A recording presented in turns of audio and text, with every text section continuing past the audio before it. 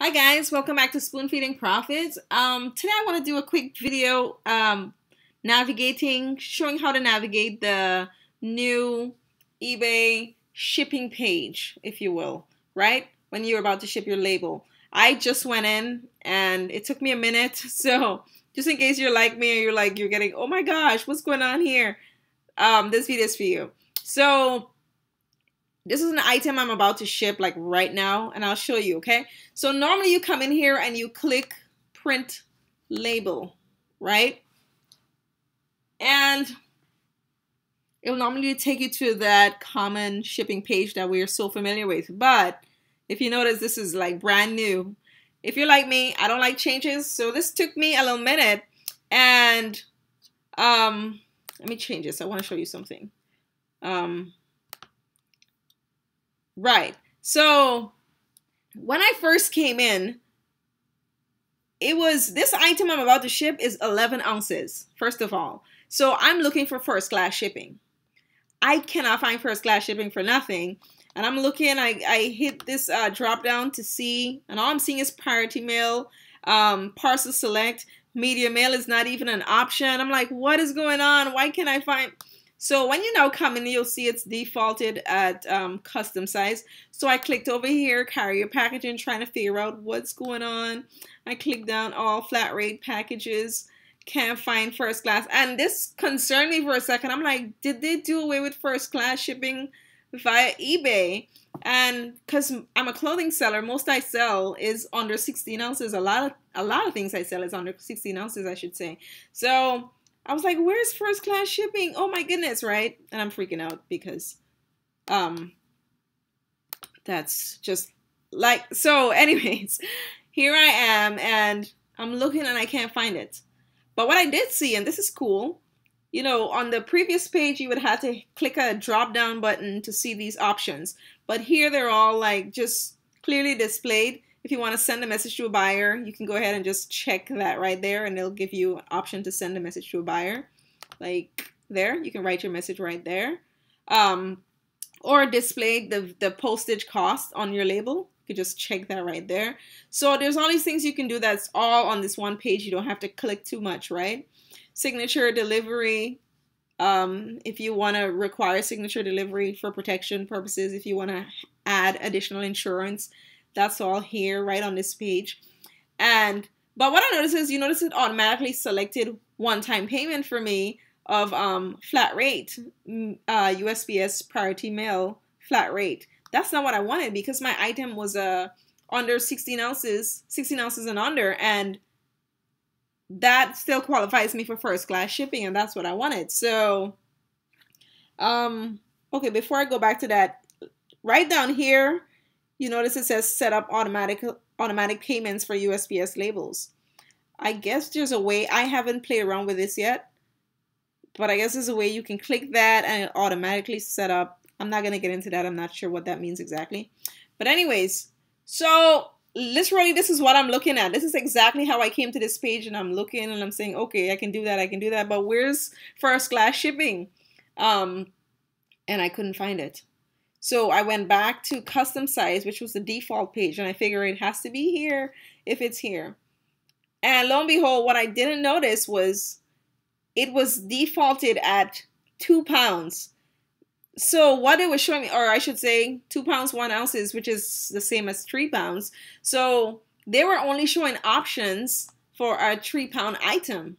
So that's why I couldn't see first class. So I finally went in and I changed it to 16 ounces, or I could have left it at 1 pound, which is the same, right? And then click update. 16 ounces and 1 pound is update. And there you go. Because 16 ounces and under is first class shipping. So here we go. But my particular item is actually 11 ounces. It's not 16 ounces. I don't know why I said that. So update.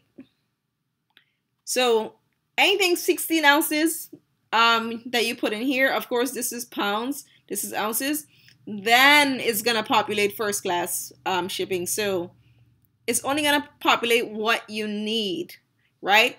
So one more thing before I go, and so here, One more thing before I continue shipping this item, because I'm going to go through and ship it out and show you as well.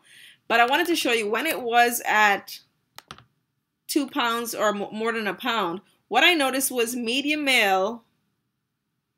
When you click this down, you notice that you do have medium male here as an option, but it's not highlighted. And you know the reason why is because the item I'm shipping, it's not a medium male.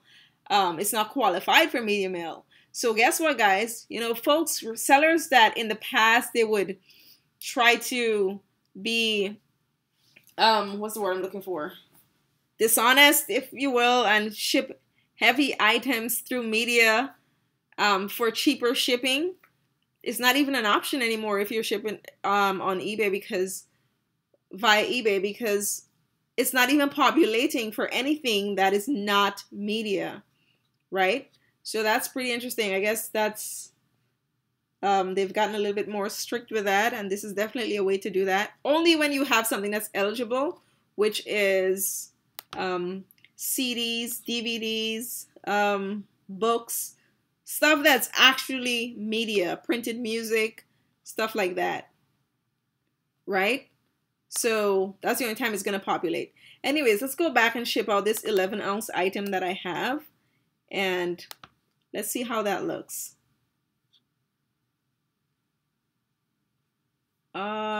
Purchase in print.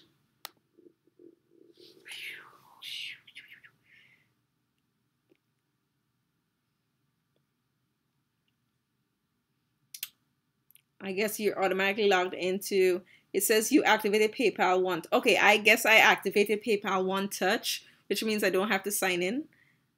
That extra step, so you can do that as well if you haven't activated PayPal One Touch. But here we have it, and this is going to be blurred out eventually before this video is published, but this is a pro tip. You know, if you have credit card, you can, instead of paying your fees and your bills and your shipping labels and all that stuff, eBay fees, via PayPal, direct from your PayPal, you can use your credit card, if you're good with credit card, that is, and you can build up points. So, and then you just pay off your credit card before the due date, right? So that mine is set to my credit card, so everything I pay comes out of that, and I just pay back later, and I get free points for travel. But yeah, that's, I mean, I did just directly having it pay for my PayPal for years, but this is definitely a pro tip. I'm not saying go get a credit card if you don't have one. I'm not saying if you're bad with credit cards, do this. If you're good with credit cards and you're disciplined and you can pay off your stuff before you accrue interest, definitely this is the route to go. So you can set it default to pay all your fees and stuff via your credit card instead of using PayPal itself. So anyways, this is all on PayPal, so to speak. So we're gonna just go ahead and hit pay now. And I guess my label is gonna come up. But yeah, it was just a little bit different, I should say. Not confusing, just different. I do not like change. I am not a techie at all. So when I learn how to do something, that's literally how I want to do it. So if you're like me and you just found it a little off-putting, or you could not figure it out, it was right there on the top. I just missed it. All right, so I just printed that label, guys. And of course, on this side, you notice it says ship your next item just like you normally would. So yeah, that's pretty much it. And I wanted to share that with you guys. All right, so as usual, I hope you have a productive day and be kind out there. See you guys soon.